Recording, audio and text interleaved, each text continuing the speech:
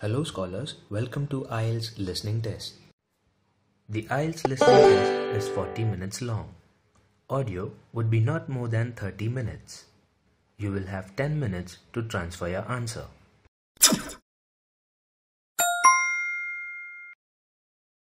Good luck. The test is in 4 parts, Part 1, Part 2, Part 3, and Part 4. You will hear a woman calling an insurance company to report an accident. First, you have some time to look at questions 1 to 7.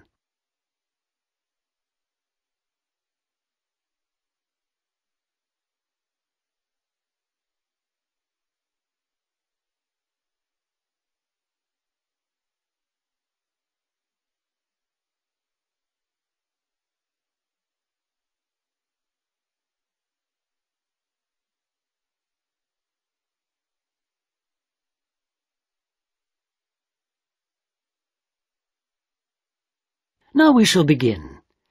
You should answer the questions as you listen, because you will not hear the recording a second time. Listen carefully and answer questions 1 to 7. Rawlings Insurance. Good morning, can I help you? Oh, hello. I'm ringing to report an accident. A car accident? Yes. Just hold the line a moment, please. I'm putting you through to our motor insurance department. Hello? Hello? I understand you want to report an accident. Yes. My car's been damaged. Someone came out in front of me. Could I just check a few personal details before we go any further? Oh, yes, sorry. Your name, first of all.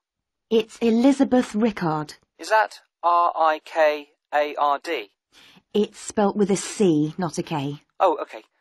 And your date of birth, please. It's the 8th of October, 1975. And lastly, I just need to check your address. Oh, actually, I moved house last month, so the street name's different. It's 60 Forest Road. I think you've got 22 Ash Avenue on your records. I have, so I'll just make a note of that. That's fine. And is that in the same town still, Callington? That's right. Right. Now, do you have your insurance policy in front of you? Yes, I do. Can you give me the policy number, please? It's at the top. Oh, yes. 50924? It's in a box. It should start with letters. Oh, CZ8809? That's the one. And now I want to ask you about the accident itself. Is that okay? Yes, that's fine. First of all, did it happen today? No, it happened yesterday evening, but by the time I got home it was late, so I didn't call. That's not a problem. So, let's see. Today's the 13th of September, so it happened on the 12th. Is that right? It is. Do you know approximately what time the accident occurred? Oh dear, I wasn't wearing a watch and I was a bit shocked, but I'd say it was between 8:15 and 8:45. That's okay. I'll just record that it happened at about 8:30. It doesn't matter exactly. And I don't suppose you've got any supporting evidence, have you? I mean witness statements, that kind of thing. I don't have witness statements, I'm afraid, but I've got a police report. They came and measured up and checked the marks on the road, but unfortunately nobody else was around at the time of the accident. Any hospital report? No. So I take it you don't have any medical problems then? Any injuries? Only minor ones. It was mainly the car that got damaged, luckily. Absolutely. But we do recommend that you have a checkup anyway, within 24 hours if possible. Yes, OK. I'll make an appointment today. Fine. And now, can you tell me what happened exactly? I'm going to make a few notes. Before you hear the rest of the conversation, you have some time to look at questions 8 to 10.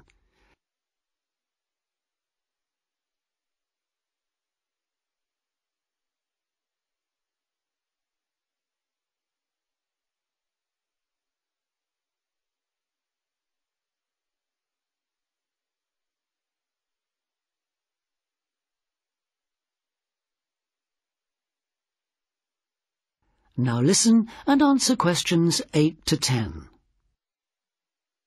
I was driving home from the swimming pool and I don't know Callington at all, so could you describe it for me? Where did the accident happen? On the road between Newtown and Callington. I was driving from Newtown, heading towards Callington, and... OK, just let me draw the road layout. Right. OK. When you leave Newtown, there's a sharp bend in the road, and then there's a railway bridge. OK. And then about half a kilometre further on, there's a crossroads with traffic lights, and I was just in between the two when it happened. I wasn't going very fast. In fact, I definitely... So you'd already gone over the bridge? Yes, and I'd passed the park, that's on the right-hand side, and I was just approaching the petrol station. Where's that then? It's a bit further along, on the opposite side. So on your near side then? Yes. As I was approaching it, I saw a blue van coming towards me. The driver had stopped in the middle of the road. Was he indicating? Yes, he was waiting to turn into the petrol station, but then at the last minute he decided to turn right in front of me. He must have thought he had enough time, but I had to swerve to avoid him, and I came off the road and landed in a ditch on the opposite side. I don't suppose he stopped, did he? Oh, yes, he came over to see if I was okay, but he tried to say it was my fault, and there wasn't anyone else around. That is the end of part 1. You now have half a minute to check your answers.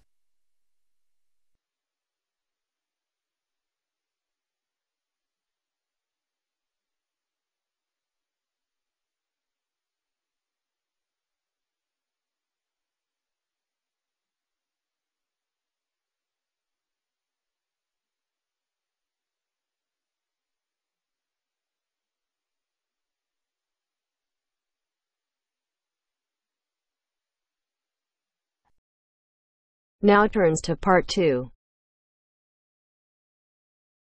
Part 2. You will hear a woman talking on the radio about a project to conserve dormice in one area of the UK. First, you have some time to look at questions 11 to 14.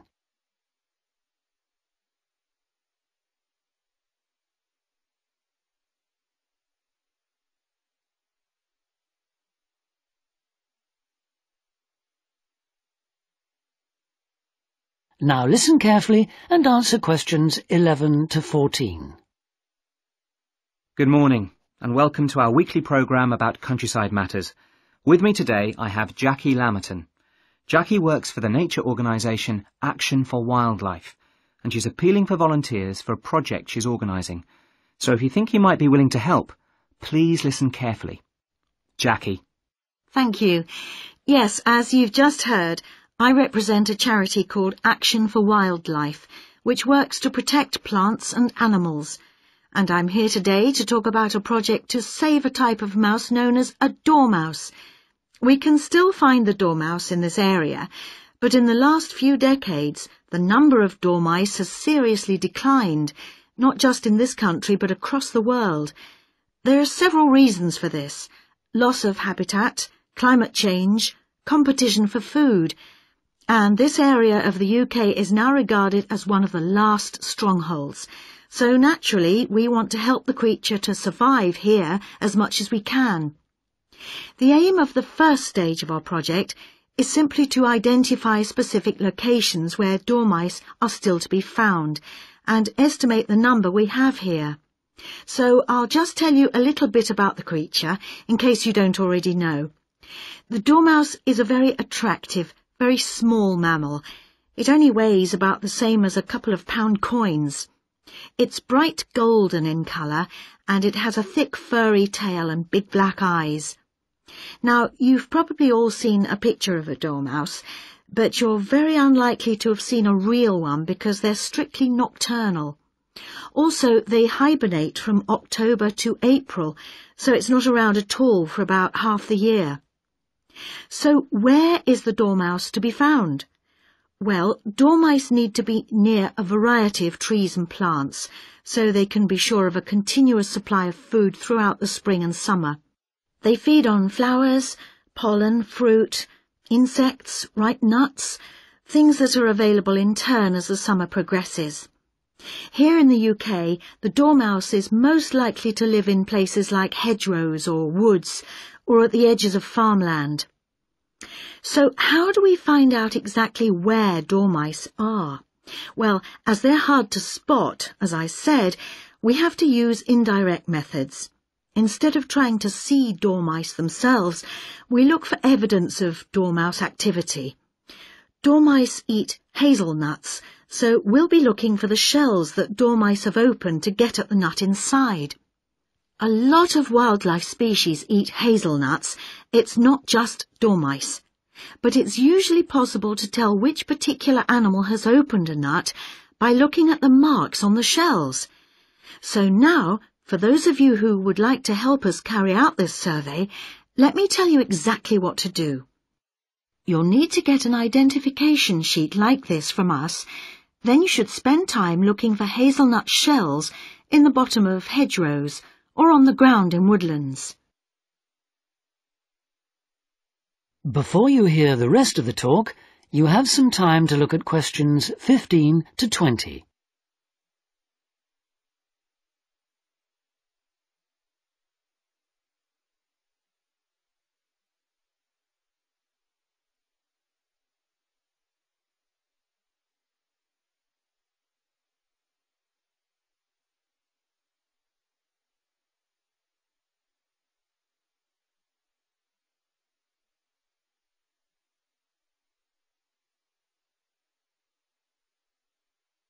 Now listen and answer questions 15 to 20.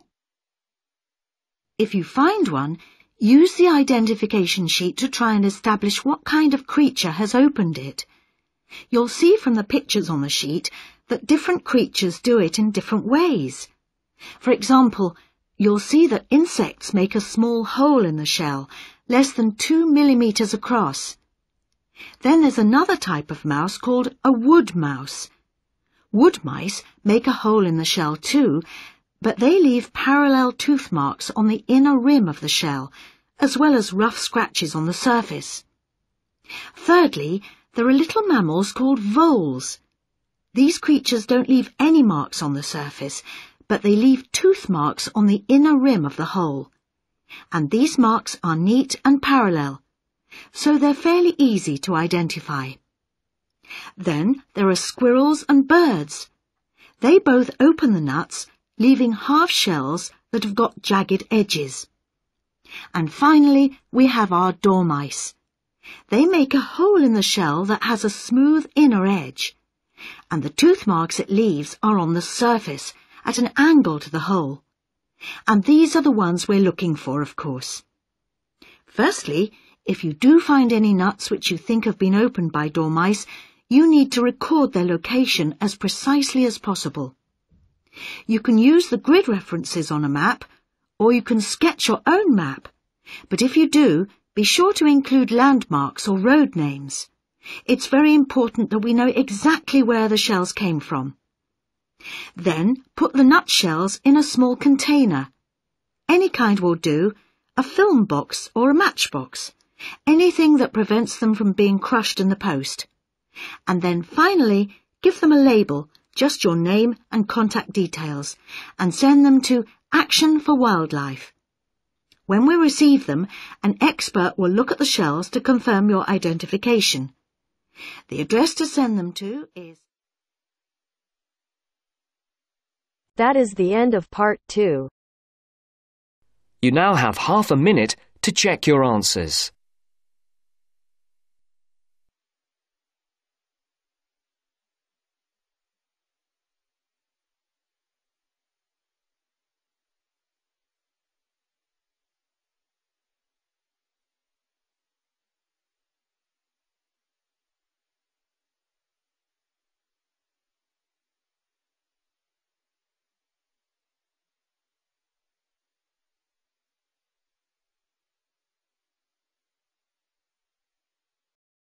Now turns to part 3. Part 3. You will hear two business studies students, Jack and Sarah, talking to their tutor about a presentation they are preparing. First, you have some time to look at questions 21 to 26.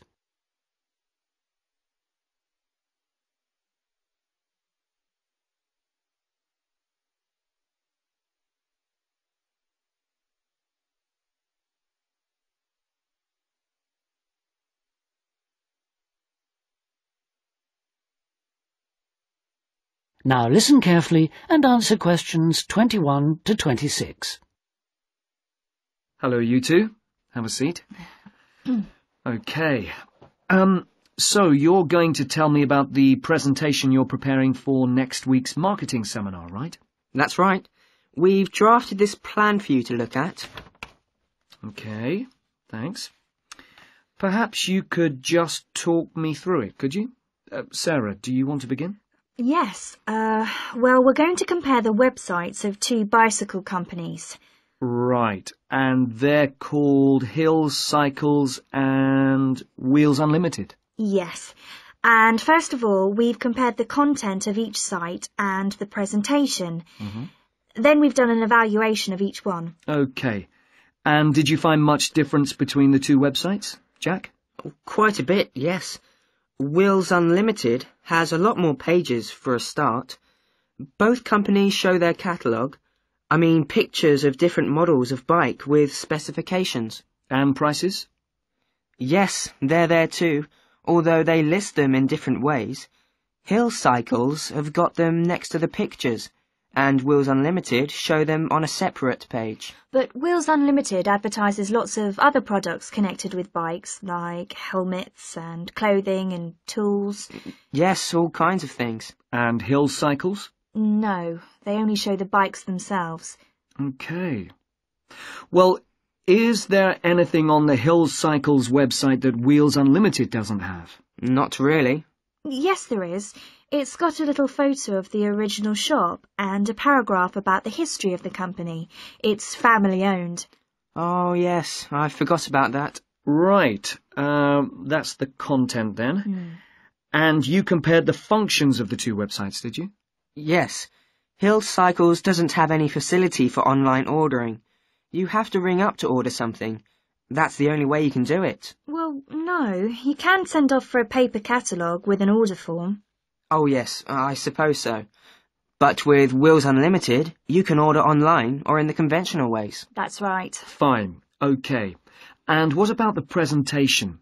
Did you find any particular differences there, or similarities? What about visuals?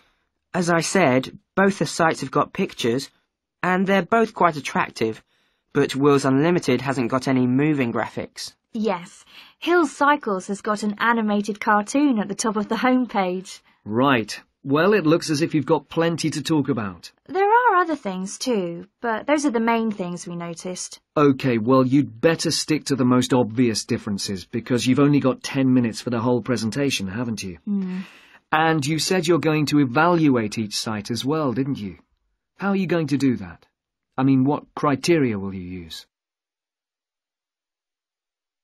Before you hear the rest of the talk, you have some time to look at questions 27 to 30.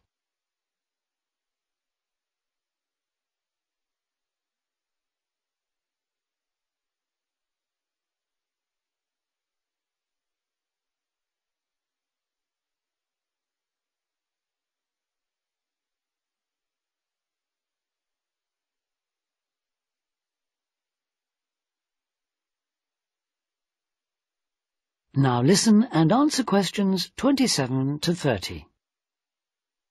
We thought we'd use 3 criteria: how attractive each website is, how user-friendly it is, and how closely it targets its potential customers. Do you think that's okay? Sounds fine, but I'd look at the criteria in a different order if I were you.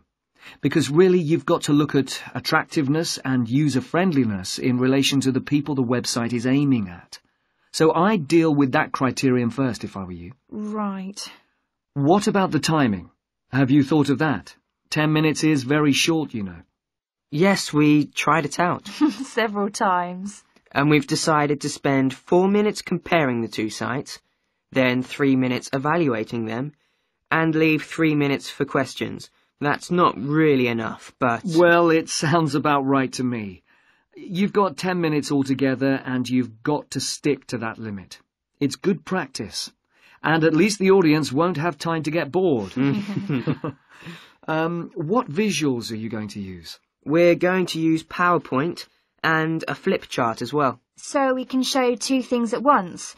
For example, we're going to start by showing the home pages of each website, and we're going to put up a list of key features on the flip chart at the same time. OK, and it's a joint presentation, so have you decided how you're going to share the work? Yes. First we thought we'd keep taking it in turns to speak.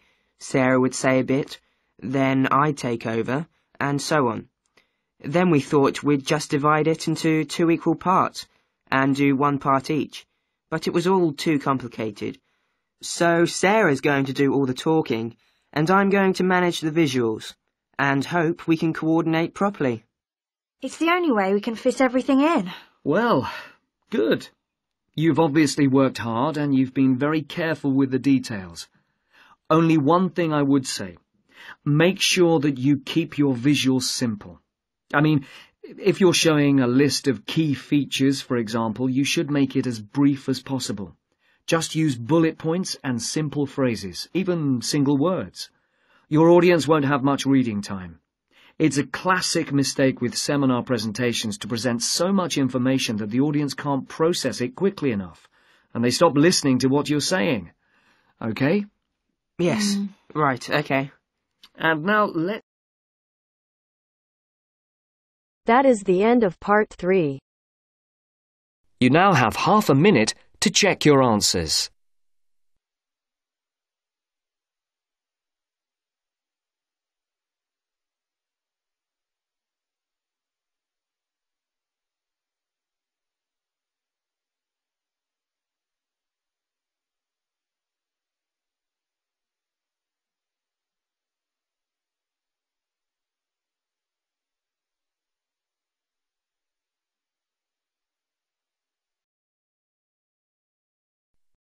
Now turns to part 4.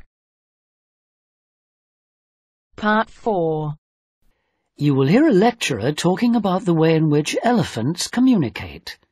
First, you have some time to look at questions 31 to 40.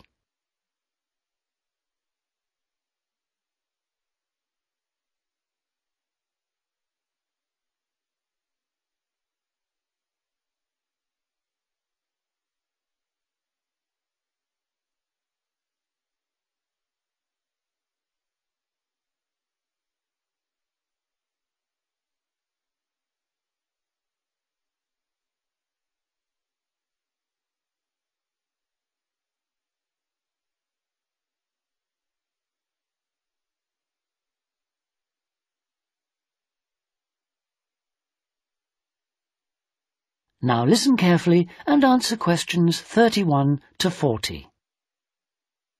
In today's lecture, I'm going to continue the theme of animal communication, and I'm going to describe some of the latest research into the largest of all land animals, and that is the elephant, of course. Let me begin by briefly outlining the structure of elephant society. Elephants live in layered societies. The basic family unit is formed of small groups of adult females who are related to each other and their young of both sexes.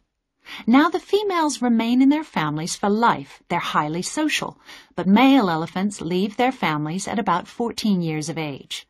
They travel alone or congregate in small, loose groups with other males, occasionally joining a family on a temporary basis. When males are ready to mate, they wander widely, searching for receptive females. The family unit, on the other hand, often contains 3 generations, and it can remain stable for decades or even centuries. Then, each family associates with between 1 and 5 other families, probably consisting of their more distant relatives. Scientists call these groups of families bond groups, and bond groups belong in turn to even larger groups called clans. So elephants have a complex social structure, and like other social animals, they have to be able to communicate. But what baffled early naturalists was their ability to communicate over long distances.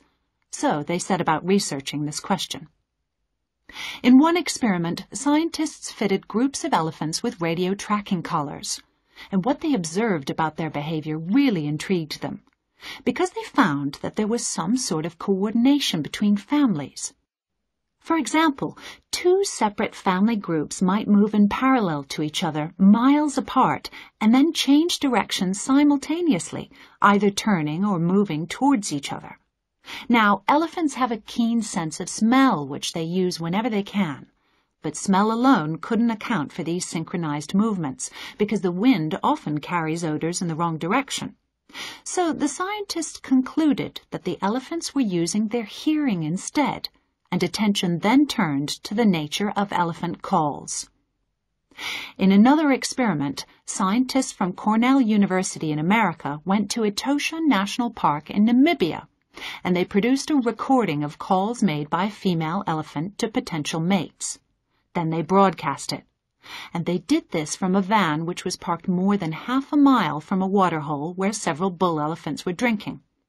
And two of these looked up, spread their ears wide, and then crunched through the bush towards the loudspeakers. As you can imagine, the scientists may have been alarmed at this point, but the elephants marched straight on past them in their van in search of a female elephant. But the striking aspect of this experiment was that when they replayed their recording, neither the two scientists nor the rest of their team, who were filming from a nearby tower, could hear it. And that's because the sounds that they had replayed were below the lower threshold of human hearing. In scientific terminology, the sounds are infrasonic. Elephants can make these extremely low-pitched sounds because although they have a larynx or voice box that is similar to those of all other mammals, it's much larger. But what do the sounds mean? Scientists from Pittsburgh Zoo in the USA have classified certain infrasonic calls based on when these occur and how other elephants react to them. They found, for example, that when individual family members reunite after separation, they greet each other very enthusiastically, and the excitement increases with the length of time that they've been separated. They trumpet and scream and touch each other. They also use a greeting rumble. This starts at a low 18 hertz. Hertz is a measurement of sound pitch. Crests at 25 hertz, which is a level just high enough to be audible to humans, and then falls back to 18 hertz again. In another example, an elephant attempting to locate its family uses the contact call. This call has a relatively quiet, low tone with a strong overtone which is clearly audible to humans. Immediately after contact calling, the elephant will lift and spread its ears and rotate its head as if listening for the response. The contact answer is louder and more abrupt than the greeting call, and it trails off at the end. Contact calls and answers can last for hours until the elephant successfully rejoins her family. A third type of call seems to represent a summons to move on. At the end of a meal, one member of a family moves to the edge of the group, typically lifts one leg and flaps her ears. At the same time, she emits a "let's go" rumble, which arouses the family and they start to move on. Finally, mating activity is associated with yet another group of calls. So, our understanding of elephant communication has increased considerably in recent years. However, even with the use of radio tracking collars, it's technically difficult to document the functions of long-range communication. So although scientists are aware that elephants may know the whereabouts and possibly the activities of other elephants that are several miles away, there may be a lot of subtle long-range interactions which are still not evident. That is the end of part 4. You now have half a minute to check your answers.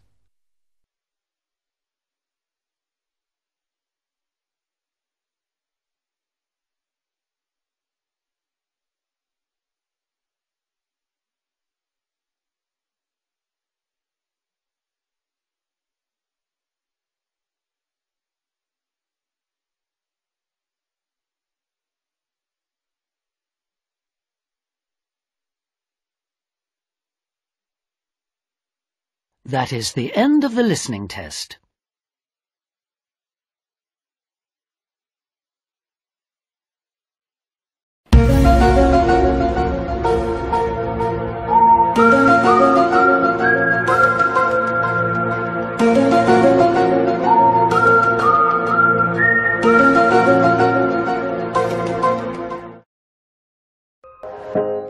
Hope this helped you. Please like, share and subscribe. Don't forget to hit the bell icon